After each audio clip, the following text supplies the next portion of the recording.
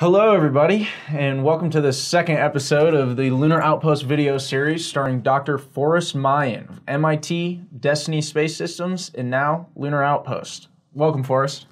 Hey, I'm happy to be here again. Awesome. So this is part two of a five-part video series with Forrest, where we're going to be talking about MOXIE, which is on board the Perseverance rover. Forrest just joined Lunar Outpost, but has been working on MOXIE for some time now, and will continue to do so as a member of our team. Today, we're going to pick up where we left off last week, discussing MOXIE. So Forrest, why don't you begin by telling us about the origins of the project, who is involved, as well as some of the motivations behind a demonstration like MOXIE. Sure. So MOXIE, just to recap for people just coming in on this episode, stands for the Mars Oxygen In Situ Resource Utilization Experiment, and it is on Mars right now. It is a device in the belly of the Perseverance rover, and the purpose of it is to produce oxygen on Mars. And I think we've kind of covered it, but why we would want to make oxygen on Mars? Well, there's really two reasons. The first one is that oxygen is used as an oxidizer for propellant, and one of the propellants, such as methane, needs a majority of the weight of your propellant is actually the oxidizer. So 78% of the weight of a methane oxygen rocket is going to be just the oxygen. And by making that on the surface of Mars, you can basically fill up your oxygen tanks for all of your return rockets without having to bring it there. And that saves a lot of money. So that's basically, why we're doing it. Of course, you can also breathe the oxygen as well, but really it's to make that propellant, make up to 25 to 30, maybe even 35 tons of it, depending on the size of the rocket you want to send home.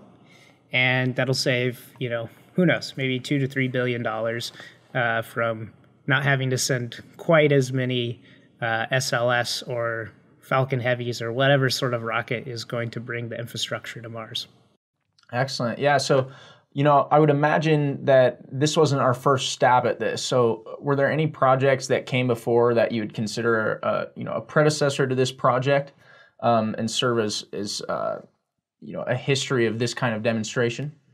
Yeah, totally. So I would say like the earliest thought that this would even be possible probably was inspired from the Viking landers that verified that Mars has a CO2 atmosphere. And once we understood that there was CO2 in the atmosphere, about 96%, sometimes 97%, depending on the time of year, people started thinking, hey, we could probably use this carbon dioxide to produce oxygen. And there was an early paper written the very next year, in 1978, by Ash and Dowler, that basically proposed the pre-deployment of an ISRU system to Mars to produce oxygen using a Schmaedick and water electrolysis system. So it would take the carbon dioxide and hydrogen to produce methane and water, and then it would electrolyze the water component of it to produce more hydrogen and oxygen. So these two chemical systems would be a system that would be used to basically develop your oxygen, as well as use a resource that you would bring from Earth, which is hydrogen, as a feedstock for the Schmaedick process. And over the years, people looked at a bunch of different ways that you could use this oxygen, not only Schmaedick, but in 1989, there was a paper that kind of proposed using a solid oxide electrolysis system. Solid oxide electrolysis, relatively new technology. It's a solid oxide fuel cell running in reverse. This system, and that was 32 years ago, that would use the same technology that MOXIE is using to produce oxygen directly from the air without requiring a feedstock of hydrogen to be sent to Mars. So those are some of the earliest concepts that kind of came about. And then since then, ISRU for that to create propellant and specifically oxygen, but sometimes, methane as well, for that return trip has been part of, almost every NASA study that was looking at a way to sustainably take a trip and return from the red planet. Excellent. Yeah, I think that's great context. It's clear that, there's been a lot of motivation to do this, and it speaks to the significance of the project that's currently going on to the scientific community, but also to humanity as a whole. So with that context in mind, do you want to dive deeper into the operations that MOXIE will actually be conducting on the Martian surface over the next couple weeks? Sure, yeah. So MOXIE has a lot of things that we need to learn about. And the first one that everyone, thinks of is, can we do it, right? Can we send this system to Mars, and can we produce oxygen? And that in itself is going to be a huge feat because, solid oxide electrolysis is a relatively new technology. And there's a lot of technical challenges, even with scaling and using it on Earth.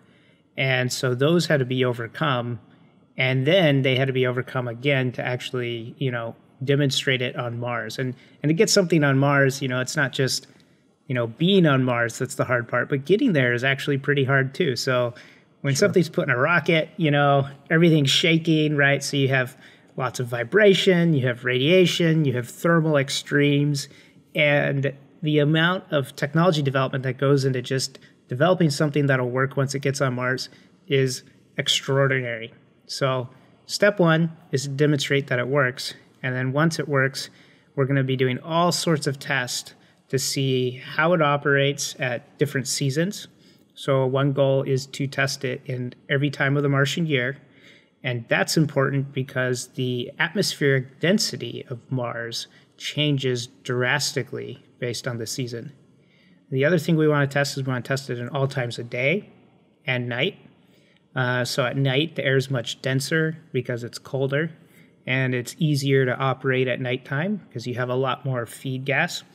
And so we want to test it at night as well. We even might want to test it, during a dust devil to kind of test out our filter that is designed to get the dust out of the inlet carbon dioxide. So there's a whole bunch of different operational tests that we want to do, as well as optimizing some of the, electronic control parts that will become a lot clearer when we do our deep dive on MOXIE the next episode. So you mentioned that there's a ton of technological development that goes into just getting MOXIE safely to the Martian surface to perform this analysis. Would you mind elaborating on what your role was in coming up with those testing plans and ensuring that MOXIE gets there safely and works once it does? Yeah, so one of my roles as a grad student was I was really involved in all sorts of areas of the project, from early trades on the conceptual design, because when MOXIE was awarded, it looks a lot different than it does now. And so we traded different devices to control the pressure. We also looked at different ways to actually capture the oxygen. So we looked at some ways to capture the CO2 to freeze the carbon dioxide out of the atmosphere. And we also evaluated just using a scroll compressor to compress the oxygen. So early on, it was really looking at the system and finding the most reliable way to operate MOXIE within the rover. And there are some differences between how you would operate something that's within the power constraints of the rover, because we live as a friendly neighbor to all these scientific instruments. And so we have to make sure we play nice. So we have a budget for how much power we can use. We have different times that we can operate and stuff. So there's some types of technologies that may be great for a deployed system that's stationary, but maybe isn't the most efficient way for something that's in the rover. So early on was architectural trades. Later on, I got involved in the development of the cells themselves. So these are the SOXY cells that actually produce the oxygen. And one of the things that I investigated as part of my PhD work was how to safely operate those. And I'm not going to try to go too detailed here because it is a very detailed stuff that will go into the science episode on the science of MOXIE. But basically, you drive a voltage across these cells that strips the oxygen off the carbon dioxide. If you run the voltage, too high, you could strip off too much oxygen and produce carbon, which would destroy your device. And if you operate things too hot, it could cause other problems, too cold. So the cell itself is actually really hot. And so there's all of these knobs that you have to balance. And so I investigated how far you can turn each of those knobs before destroying it. And then I also created models of MOXIE, which we now use to run all of our tests in software before we upload it to the rover to make sure that it's a safe run. So that was kind of, my contribution from architecture to testing the limits of the cells to modeling the cells. Understood. Yeah, you mentioned testing, so it sounds like there's several different parts to MOXIE. Do you maybe want to touch on each one of those individually at a high level, just to give people an idea of the different parts of the system that are involved? Yeah. So, personally, I focused on the high-level system and the SOXY cells itself and controlling it. But there's a lot of other components to MOXIE, and it in itself is a bunch of mini experiments. So the first part of MOXIE, and you imagine, I think you've seen some of the pictures on Mars where it's really dusty. And we've actually seen dust devils and stuff like that. So there's wind, there's dust. So the very first thing that we need to do is filter out all that dust. And so John McLean, he's now a postdoc working on MOXIE. He did a lot of work understanding dust and the filters to clean the air that comes into MOXIE. So step one, we have to clean the air. And there's a lot of technology to be developed for that for longer systems. Step two, of course, why is the air going through the filter in the first place? You have some sort of acquisition system. MOXIE uses a compressor called a scroll compressor. And these are often used in refrigeration systems. They're really cool. I'll put up a picture of them, but they have these rotating, they call them involutes, that basically volumetrically compress the air. And it spins really quick, thousands of RPM.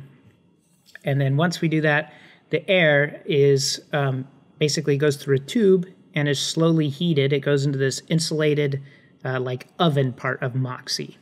And inside this oven portion of MOXIE, there's a heater and the air tubes and then the cells themselves. And so the air increases in temperature before running through the cell and performing the electrolysis process.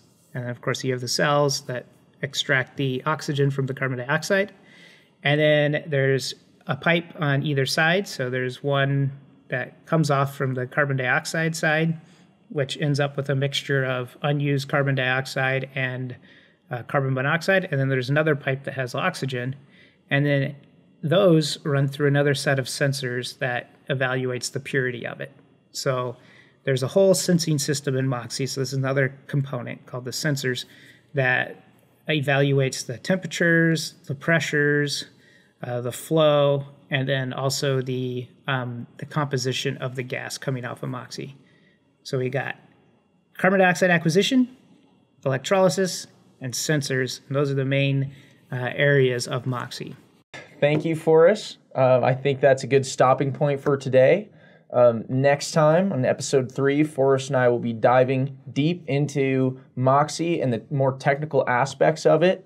So all of the science behind it that you could want to know, we'll be getting into. So please, follow us on all socials, The Lunar Outpost, and stay tuned for the next episode.